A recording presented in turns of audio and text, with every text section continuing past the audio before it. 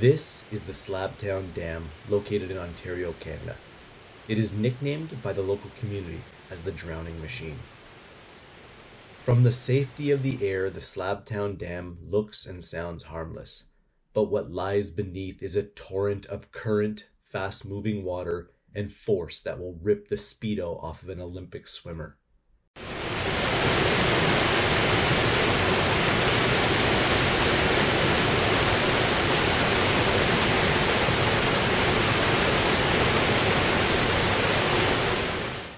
There is only one species of animal that would dare paddle these waters, and that is the middle-aged man.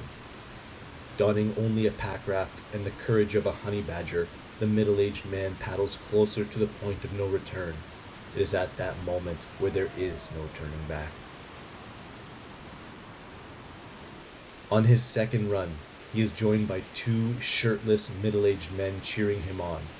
After the paddling session, the middle-aged man signed both of their chests with a sharpie marker. And then, as if out of a fantasy movie, two bikini girls showed up to try and distract our middle-aged man, but it was to no avail. He paid no attention and was focused on the task at hand. He is the middle-aged Packrafter.